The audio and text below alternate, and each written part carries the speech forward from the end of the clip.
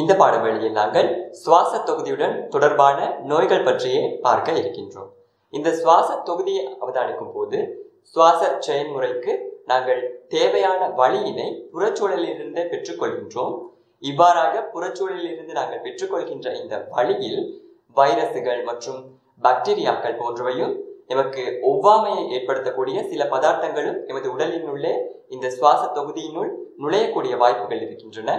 இவ்வாறான பதார்த்தங்கள் சுவாச தொகுதியில் உள்நுழையும் போது அங்கே தொற்றுகள் ஏற்பட்டு நோய் நிலைமைகள் ஏற்படக்கூடிய வாய்ப்புகள் உள்ளன.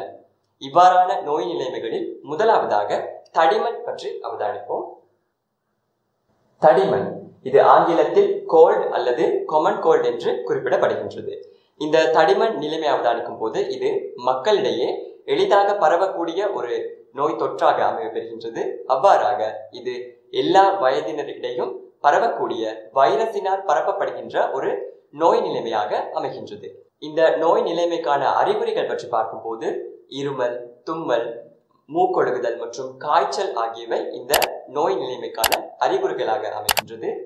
இந்த தடிமன் என்ற நோய் நிலைமையானது வைரஸின் மூலமாக பரப்பப்படுகின்றது. ஆகவே இதனை கட்டுப்படுத்தும் முகமாக நாங்கள் மருந்துகளை பயன்படுத்த முடியாது. அதற்கு பதிலாக சிறந்த சுகாதார பழக்க வழக்கங்களையே நாங்கள் கடைபிடிக்க வேண்டியது இங்கே குறிப்பிடத்தக்கது. அவ்வாறாக இது எளிதில் தொற்றக்கூடிய ஒரு நோய் வகையாக காணப்படுவதனால் இந்த நோய் நிலைமையின் மூலமாக பாதிக்கப்பட்டிருக்கும் நபரை சுற்றி இருப்பவர்கள் சுகாதார பழக்க வழக்கங்களின் மூலமாக இந்த நோய் நிலைமையிலிருந்து தம்மை பாதுகாத்துக் கொள்ளக்கூடியதாக இருக்கும். மேலும் இந்த நோய் நிலைமையினால் பாதிக்கப்பட்டிருக்கின்ற நபரும் இந்த நோய் நிலைமை பிறருக்கு பரவாமல் இருப்பதற்காக சுகாதார பழக்க வழக்கங்களை கடைபிடித்தல் வேண்டும். அவ்வாறாக கைகளை நன்கு கழுவுதல் மற்றும் முகத்திற்கு முகத்திரை அணிதல் மூலமாக இந்த நோய் நிலைமை பரவுவதில் இருந்து தடுத்துக் கொள்ளக்கூடியதாக இருக்கின்றது. மேலும் இது வைரஸினால் பரப்பப்படுகின்றது என்று நாங்கள் அவதானித்தோம். அவ்வாறாக இதற்கான மருந்து பதார்த்தங்கள் இல்லை. எனினும் விட்டமின் சி மாத்திரைகளை நாங்கள் பயன்படுத்தும் போது இந்த நோய் நிலைமை காணப்படக்கூடிய காலப்பகுதியை நாங்கள் சற்று குறைக்கலாம் என்பதே இங்கே குறிப்பிடத்தக்கது. அவ்வாறாக இந்த நோய் நிலைமையில் பாதிக்கப்பட்டிருக்கும் நபர் நன்கு ஓய்வில் இருத்தல் மற்றும் உடலில் நீர்த்தன்மை குறையாமல் இருப்பதற்காக நீர் சத்து கூடிய பதார்த்தங்களை உட்கொள்ளுதல் மற்றும் இளஞ்சூடான நீரில் உப்பு கலந்து வாய் கொப்பளித்தல் என்பன இந்த நோய் நிலைமையில் பாதிக்கப்பட்டிருக்கும் சந்தர்ப்பத்தில் சற்று இதன் விளைவுகளை தணித்துக் கொள்ளக்கூடிய செயல்முறைகளாக அமைவு பெறுகின்றன. அவ்வாறாக இந்த நோய் நிலைமையிலிருந்து நம்மை பாதுகாத்துக் கொள்ளும் முகமாக நாங்கள் சுகாதார பழக்க வழக்கங்களை கடைபிடித்தலை இங்கே பிரதானமாக அமைவு பெறுகின்றது. அடுத்ததாக இங்கே காணப்படும் நோய் நிலைமை பிடிசுரம். பிடிசுரம் என்ற நோய் நிலைமையானது ஆங்கிலத்தில் நியூமோனியா என்று குறிப்பிடப்படுகின்றது. இந்த நோய் நிலைமையை அவதானிக்கும் போது இது உலக மக்களிடையே 7% இந்த நோய் நிலைமையினால் பாதிக்கப்பட்டிருக்கின்றனர் என்பது குறிப்பிடத்தக்கது. மேலும் இந்த நோய் நிலைமைக்கு உள்ளாகும் பல உயிர் இழக்கக்கூடிய சந்தர்ப்பங்களும் காணப்படுகின்றன. அவ்வாறாக இந்த நோய் நிலைமை தொற்றும் விதத்தை அவதானிக்கும் போது இது பாக்டீரியா மற்றும் வைரஸினூடாகவே பரப்பப்படுகின்றது. இந்த நோய் நிலைமையானது நாங்கள் முன்பு பார்த்த தடிமன் என்ற நோய் நிலைமை நீண்ட காலம் காணப்படும் போதும் நீண்ட காலம் இருமல் ஆகியவை காணப்படும் போதும் இந்த பிடிசுரம் என்ற நோய் நிலைமை ஏற்படக்கூடிய வாய்ப்புகள் உண்டு. மேலும் இந்த பிடிசுரம் நோய் நிலைமையின் போது எமது சுவாச பைகளில் திரவம் சேமிக்கப்படுகின்றது. அதாவது நாங்கள் கடந்த பாட வேளைகளில் எமது சுவாச பைகளில் சிற்றறைகள் இருப்பதை அவதானித்தோம். அங்கேயே வாயு பரிமாற்றங்கள் இடம்பெற்றன. அந்த வகையில் இந்த பிடிசுரம் என்ற நோய் நிலைமையின் போது இந்த சிற்றறைகளில் குறிப்பிட்ட ஒரு திரவம் சேமிக்கப்படுகின்றது. இதனூடாக அங்கே வாயு பரிமாற்றங்கள் தடைப்படுவதனூடாக இந்த நோய் நிலைமையின் தீவிரம் அதிகரிக்கப்படுகின்றது. மேலும் இந்த நோய் நிலைமைக்கான அறிகுறிகள் பற்றி பார்க்கும் போது இருமல், தலைவலி, மூச்செடுத்தலில் சிரமம் ஆகியவை இதற்கான அறிகுறிகளாக அமைகின்றன. அந்த வகையில் இந்த நோய் நிலைமையை நாங்கள் கட்டுப்படுத்திக் கொள்வதற்காக இதற்கான தடுப்பூசிகளை நாங்கள் எடுத்துக்கொள்ளக்கூடியதாக இருக்கும். அவ்வாறாக இந்த நோய் நிலைமை ஏற்பட்டிருக்கும் நபருக்கு எக்ஸ்கதிர் பரிசோதனை மற்றும் சளி பரிசோதனை என்பனவற்றை மேற்கொள்வதனூடாக இந்த நோய் நிலைமை நாங்கள் இனக்கண்டு கொள்ளக்கூடியதாக இருக்கும். மேலும் இந்த நோய் நிலைமையிலிருந்து நம்மை பாதுகாத்துக் கொள்ளும் முகமாக புகைத்தலை குறைத்துக் கொள்ளுதல் அல்லது புகைத்தலை நிறுத்துதல் மற்றும் சுகாதார பழக்க வழக்கங்களை கடைபிடித்தலே பிரதானமானதாக அமைவு பெறுகின்றது. அடுத்ததாக அமையும் நோய் நிலைமை தொய்வு. தொய்வு என்ற நோய் நிலைமையானது ஆங்கிலத்தில் அஸ்மா என்று குறிப்பிடப்படுகின்றது. அவ்வாறாக இதனை நாங்கள் பரவலாக ஆஸ்துமா என்று குறிப்பிடுகின்றோம். இந்த தொய்வு அல்லது ஆஸ்மா என்ற நோய் நிலைமையானது பரவலாக எல்லா வயதினரையும் பாதிக்கக்கூடிய ஒரு நோய் நிலைமையாக இருந்த போதும் குழந்தைகளிடத்தில் இது அதிகமாக பரவக்கூடிய ஒரு நோயாக அமைகின்றது. அவ்வாறாக அமைகின்ற இந்த நோய் நிலைமையானது பிரதானமாக ஒவ்வாமையின் மூலமாகவே தோற்றுவிக்கப்படுகின்றது. அதாவது மகரந்தம், மரத்தோல், விலங்குகளின் உரோமம் மற்றும் புகை ஆகிய பதார்த்தங்களினூடாக ஒவ்வாமைகள் ஏற்படக்கூடும். இந்த ஒவ்வாமையின் விளைவாக இந்த தொய்வு என்ற நோய் நிலைமையானது தோற்றுவிக்கப்படுகின்றது. அந்த வகையில் இந்த ஒவ்வாமை என்ற சந்தர்ப்பங்கள் ஏற்படும் போதெல்லாம் மீண்டும் மீண்டும் ஏற்படக்கூடிய ஒரு நோய் நிலைமையாகவே இந்த தொய்வு என்ற நோய் நிலைமை அமைகின்றது. அந்த வகையில் இந்த தொய்வு என்ற நோய் நிலைமையின் போது எமது சுவாச தொகுதியின் வாதநாளி பகுதியின் உட்சுவர்கள் வீக்கத்திற்கு உள்ளாகின்றன. அவ்வாறு இந்த உட்சுவர்கள் வீக்கத்திற்கு உள்ளாகும் போது வாதநாளியின் துவார பகுதி சிறியதாக்கப்படுகின்றது. ஆகவே இந்த நோய் நிலைமையின் போது எமது சுவாசத்தில் சிரமங்கள் ஏற்படக்கூடிய வாய்ப்புகள் அதிகமாக உள்ளன. இந்த நோய் நிலைமைக்கான அறிகுறிகள் என்று பார்க்கும்போது இருமல், நெஞ்சுவலி மற்றும் சுவாசித்தலில் ஏற்படக்கூடிய சிரமம் என்பன காணப்படுகின்றன. அவ்வாறாக இந்த நோய் நிலைமை காணப்படும் போது சிறிய ஒரு வேலையில் ஈடுபடும் போதும் இந்த சுவாசித்தலில் சிரமம் ஏற்பட்டு மூச்சு இறைத்தல் ஏற்படக்கூடிய வாய்ப்புகள் உள்ளன. இவ்வாறு இந்த நோய் நிலைமை அவதானிக்கும் போது இது ஒவ்வாமையின் காரணத்தினாலேயே தோற்றுவிக்கப்படுகின்றது. ஆகவே இந்த ஒவ்வாமைகள் ஏற்படக்கூடிய சந்தர்ப்பங்களில் இருந்து விலகி இருத்தலினூடாக இந்த நோய் நிலைமை நாங்கள் கட்டுப்படுத்திக் கொள்ளக்கூடியதாக அமைவு பெறுகின்றது. மேலும் இந்த நோய் நிலைமைக்கான குறிப்பிட்ட மருந்துகள் காணப்படுகின்றன. அவ்வாறாக இந்த நோய் நிலைமையின் போது மருத்துவரை நாடி உரிய ஆலோசனைகளின் பேரில் இந்த மருந்துகளை நாங்கள் எடுத்துக்கொள்வதனூடாக இந்த நோய் நிலைமையிலிருந்து எம்மை பாதுகாத்துக் கொள்ளக்கூடியதாக இருக்கும். மேலும் இந்த நோய் நிலைமையின் போது ஆங்கிலத்தில் இன்ஹேலர்ஸ் என்று குறிப்பிடப்படுகின்ற உட்சுவாசத்தின் போது நாங்கள் எடுத்துக்கொள்கின்ற மருந்துகள் காணப்படுகின்றன. இந்த மருந்துகள் பிற மருந்துகள் போலன்றி நேரடியாக எமது சுவாச பையினுள் சென்று செயற்படக்கூடியதாக அமைகின்றன. இருப்பினும் இந்த மருந்து பதார்த்தங்களை பயன்படுத்தும் போது சில பக்க விளைவுகள் ஏற்படக்கூடும். ஆகவே மருத்துவரின் உரிய ஆலோசனையின் பேரில் இந்த மருந்துகளை நாங்கள் உரிய முறையில் பயன்படுத்துவதனூடாக பக்க விளைவுகளின்றி இந்த நோய் நிலைமையிலிருந்து நாங்கள் எம்மை பாதுகாத்துக் கொள்ளக்கூடியதாக அமைவு பெறும். அடுத்ததாக புரோங்கைட்டிஸ் அல்லது சுவாசப்பை குழாய் அழற்சி. இந்த நோய் நிலைமையானது ஆங்கிலத்தில் புரோங்கைட்டிஸ் என்று குறிப்பிடப்படுகின்றது. இந்த நோய் நிலைமையானது வைரஸ் மற்றும் பாக்டீரியா தொற்றுகளின் மூலமாக ஏற்படக்கூடியதாக அமைவு பெறுகின்றது. இந்த நோய் நிலைமையின் போது வாதநாளி மற்றும் குரல் வலை ஆகிய பகுதிகளில் தொற்றுகள் ஏற்படுகின்றன. ஆகவே இந்த நிலைமையின் போது குரல் ஒலியானது வெளியேற்றுவதில் சிரமம் காணப்படுகின்றது. மேலும் இந்த நோய் நிலைமையின் அறிகுறிகளாக மிகையான இருமல் மற்றும் சுவாசித்தலில் ஏற்படுகின்ற சிரமம் என்பன காணப்படுகின்றன. மேலும் இந்த நோய் நிலைமையானது இரண்டு வகையாக அமைகின்றது. ஒன்று குறுகிய காலம், மற்றையது நீண்ட காலம். குறுகிய காலம் என்ற நோய் நிலைமை அவதானிக்கும் போது இங்கே குறிப்பிட்ட அறிகுறிகளானது சில வாரங்கள் முதல் சில மாதங்கள் வரை நீடிக்கக்கூடும். ஆனால் நீண்ட காலம் என்று குறிப்பிடும் போது அது 1 வருடம் தொடக்கம் 2 வருடம் என்ற காலப்பகுதி அளவில் நீண்ட அளவில் பாதிப்புகளை ஏற்படுத்தக்கூடியதாக காணப்படுகின்றது. மேலும் இந்த நோய் நிலைமை ஏற்படக்கூடிய பிரதான காரணங்கள் என்று பார்க்கும் போது புகைத்தல் மற்றும் அசுத்தமான வழியினை சுவாசித்தல் என்பனவே அமைவு பெறுகின்றன. ஆகவே இந்த நோய் நிலைமையிலிருந்து நாங்கள் எம்மை பாதுகாத்துக் கொள்ளும் முகமாக புகைத்தலை நிறுத்துதல் மற்றும் இந்த அசுத்தமான வழியை சுவாசித்தலில் இருந்து எம்மை விலக்கிக் கொள்ள வேண்டும். மேலும் இவற்றுக்கான குறிப்பிட்ட தடுப்பு மருந்துகள் காணப்படுகின்றன. ஆகவே உரிய முறையில் இந்த மருந்துகளை பெற்றுக்கொள்வதனூடாகவும் இந்த நோய் நிலைமையிலிருந்து எம்மை நாங்கள் பாதுகாத்துக் கொள்ளக்கூடியதாக இருக்கும். இந்த நோய் நிலைமைகள் ஏற்படக்கூடிய காலப்பகுதியில் நாங்கள் சுகாதார பழக்க வழக்கங்களை கடைபிடித்தலினூடாக இதன் வீரியத்தன்மையில் இருந்து நாங்கள் எம்மை பாதுகாத்துக் கொள்ளக்கூடியதாக இருக்கும். தொடர்ந்து அடுத்ததாக அமைகின்ற நோய் நிலைமை காசநோய். காசநோய் என்ற நோய் நிலைமையானது ஆங்கிலத்தில் டியூபர்குலோசிஸ் என்று குறிப்பிடப்படுகின்றது. பொதுவாக நாங்கள் இதனை டிபி என்று குறிப்பிடுகின்றோம். இந்த நோய் நிலைமையானது மக்களிடையே பரவலாக காணப்படுகின்றது. அந்த வகையில் உலக மக்கள் தொகையில் 1/3 பகுதியினர் இந்த காசநோய் என்ற நோய் நிலைமையினால் பாதிக்கப்பட்டு உள்ளனர். மேலும் இந்த நோய் நிலைமையின் காரணமாக பல உயிரிழப்புகளும் ஏற்பட வாய்ப்புகள் உண்டு. மேலும் இந்த காசநோய் என்ற நோய் நிலைமையானது பாக்டீரியாவினால் பரப்பப்படுகின்றது.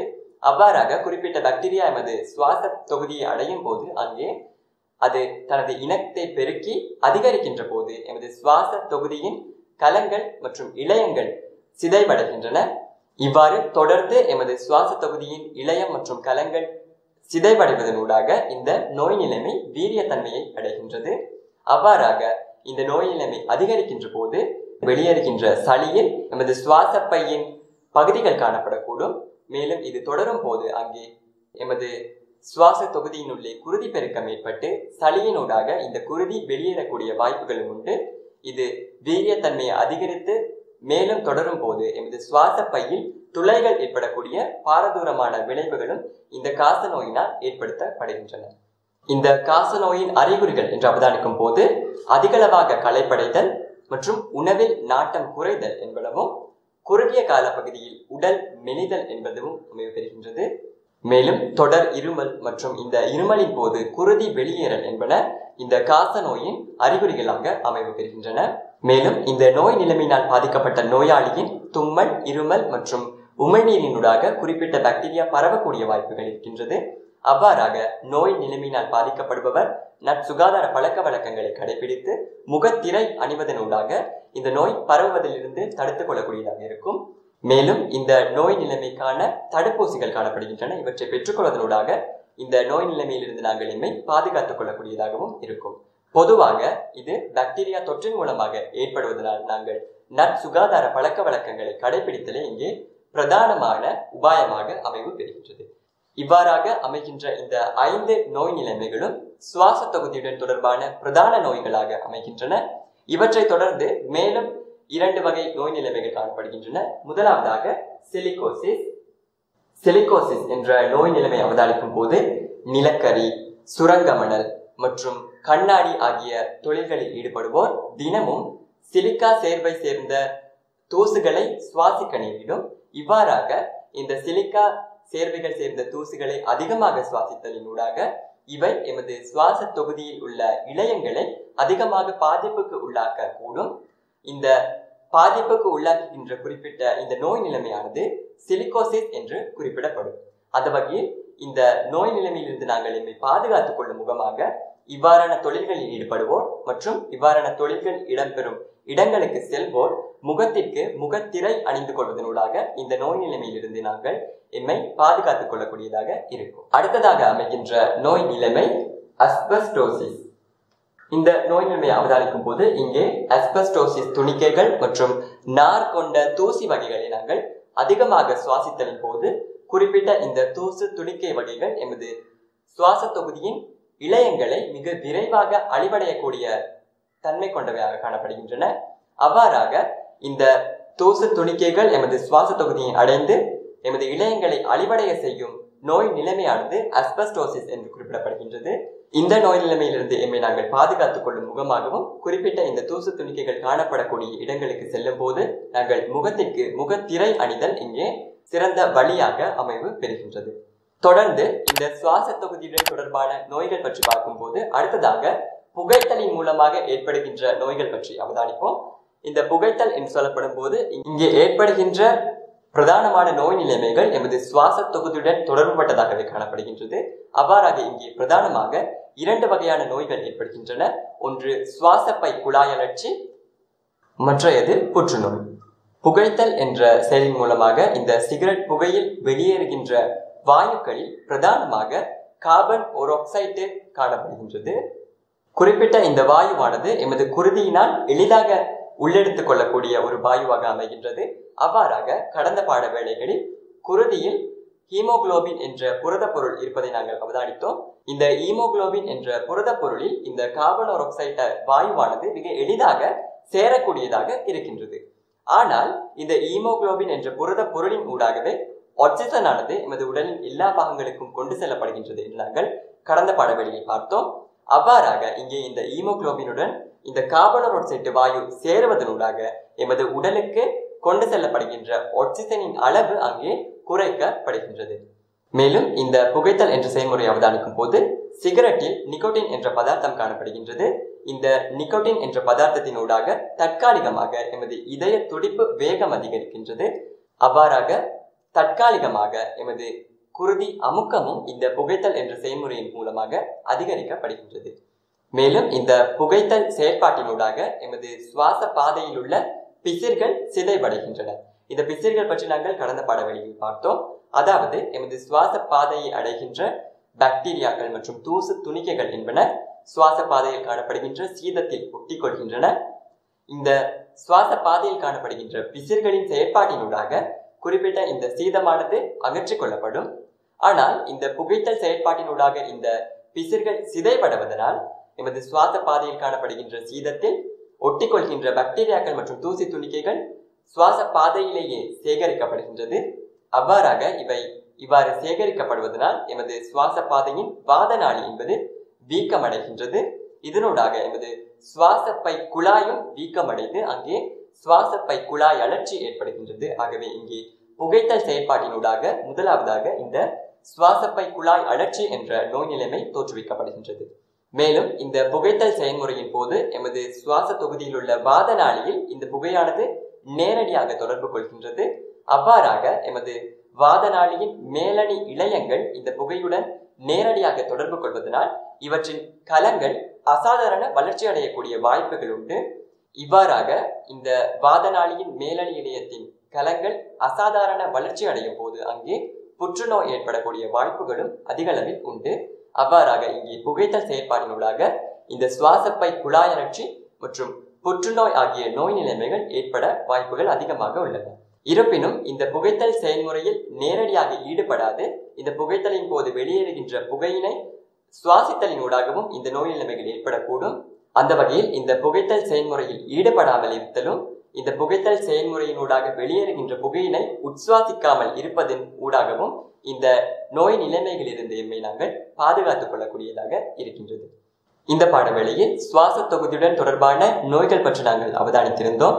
அந்த வகையில் பிரதானமாக இந்த நோய் நிலைமைகள் புகைத்தல் செயற்பாடு மற்றும் அசுத்தமான வழியை உட்சுவாசித்தலின் மூலமாகவே பரவுகின்றது. ஆகவே இவற்றிலிருந்து நாங்கள் எம்மை விலக்கிக் கொண்டு சுகாதார பழக்க வழக்கங்களை கடைபிடிப்பதனூடாக இந்த நோய் நிலைமைகளிலிருந்து நாங்கள் எம்மை பாதுகாத்துக் கொள்ளக்கூடியதாக அமைவு பெறும். இத்துடன் மனிதனின் சுவாச செயல்முறையானது நிறைவு பெறுகின்றது. தொடர்ந்து அடுத்த பாடவேளையில் மனிதனின் கழிவகற்றல் செயல்முறை பற்றி அவதானிப்போம். மீண்டும் அடுத்த பாடவேளையில் சந்திப்போம். நன்றி.